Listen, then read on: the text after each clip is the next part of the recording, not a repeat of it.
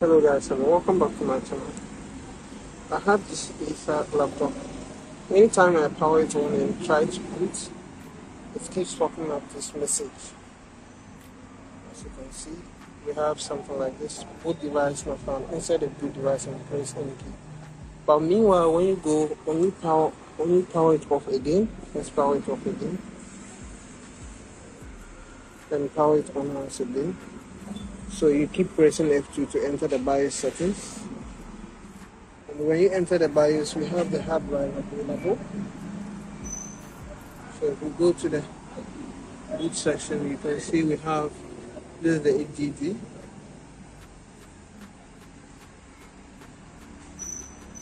So you can see that we have the hard drive available here. And as you can see, the hard drive is detected, which is fine. So now the problem is that, so we need to change the boot mode. As you can see, this is the boot mode, so we need to change that. So let's change it to UEFI.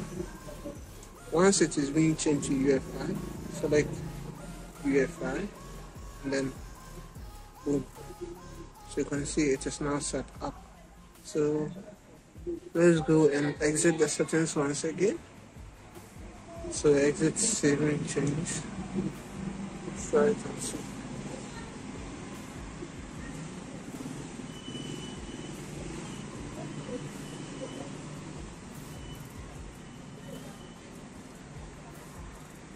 And now the PC is booting. So as you can see, it's only the boot mode which is having the problem. So once you try your PC and it keeps behaving this way, you need to check on this BIOS mode settings to see if that is a issue or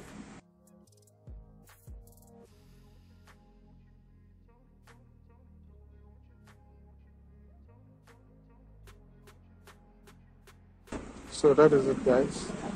So let's shut it down.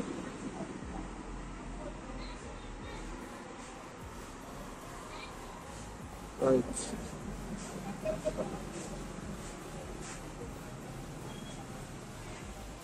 Alright. So once you just need to power it on.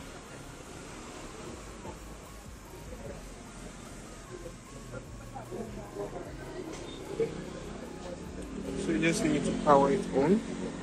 And then keep pressing F2 to enter the BIOS settings. Right. So as we are in the BIOS, just go to the boot mode. So now you can see we have our boot mode available. So if you come to this, so even if it was in the legacy, so meaning if your current settings is UEFI, you need to change it to the legacy mode. You need to change it to the legacy, or you change it to the UEFI. So in my case, it was on the legacy, and we just changed it to the UEFI, and it's working perfectly normal. So guys, that is how to solve this issue. If this video was helpful, kindly leave us a like and don't forget to subscribe. See you on our next video. Peace out.